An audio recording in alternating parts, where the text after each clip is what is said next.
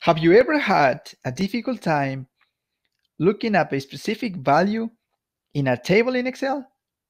Well, me too. But thankfully, Excel makes our lives easier. Hey, this is Nestor Adriansen. Thank you very much for watching this tutorial. And today I'm going to teach you how to use the Vlookup function in Excel. And also I'm going to teach you how to connect the resulting data into a pivot table. But before we do that, let's make sure that you have subscribed to this channel because I share tips and tricks in Excel on a weekly basis and you don't want to miss anything. All right, no more talking and let's dive into the exercise. So for this particular exercise, I have two different tables. On the left, I have the claims table. On the right, we have the fulfillment table.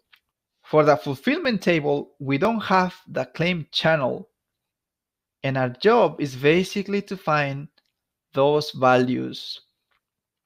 Right here, we have two different questions that we need to answer for this exercise, okay? So the first question is, what is the claim channel for the product shipped? And the second question is how to insert a pivot table that summarizes product shipped and claim channel. All right. So for the first question, we're going to use the Vlookup function.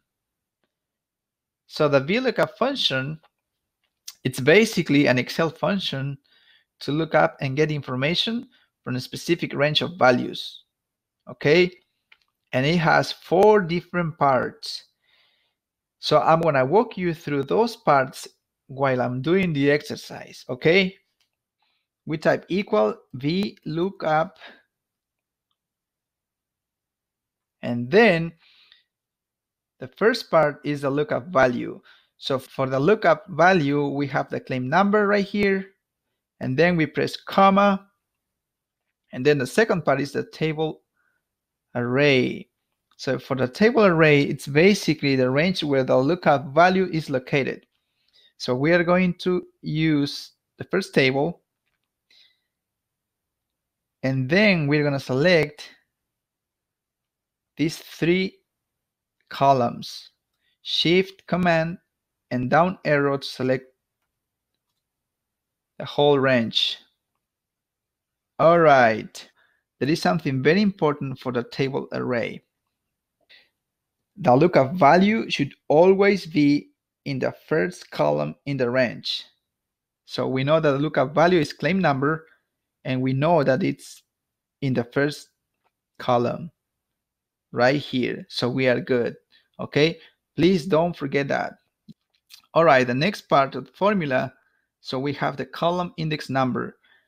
So it's basically the column number in the range that contains the return value. So we know that we are looking for claim channel, and we know it's the 3rd column. So we put right there number 3, and then comma, and then the last part is the range lookup. For the lookup range, we have 2 different options, true or false. We always should select false because we want to look for the exact match. And then we close parentheses, we hit enter. There you have it. Let's make sure that everything is there. It seems like everything is there, so we are good now. All right, let's hit a cell right here because I wanna let you know something very important. For the range values right here, we should make sure that the range doesn't change. The range should be the same for every single cell under the VLOOKUP column. Okay, so let's look for a different cell right here. Let's make sure that it's the same range. Yes, it's the same range. It doesn't change, so we are good. Let's check another one right here. Yeah, it seems like it's the same range. It doesn't change, so we are good there. Okay. Now, the second question is how to insert a pivot table that summarizes products shipped and claim channel. All right. So, but let's make sure that we already answered that question. And then we need to answer the second question right here. This is very simple. First step right here is to make sure that this data is in a table format. So it's already in a table format. And then let's insert the pivot table. Automatically this data has been selected. And then let's select the existing worksheet because we want to place right here. And then we hit OK. There you have it. And then our job is reorganize this data into the fields. We want to have product shipped into rows. We want to have the claim channel into columns. And also we want to count the products shipped. It's count of products shipped. Okay, so we are good. There is another detail right here. We don't care for the NA. So we unselect that. And then we only need to know the claim channel for the shipped products. Okay. So for example, we ship a TV, but we know that 2 claims were made at the store. Okay. Let's select microwave. And right here, we know that this claim was made through the website. Coffee maker right here. 1 claim was made at store. And then the other claim was made through the website. Okay.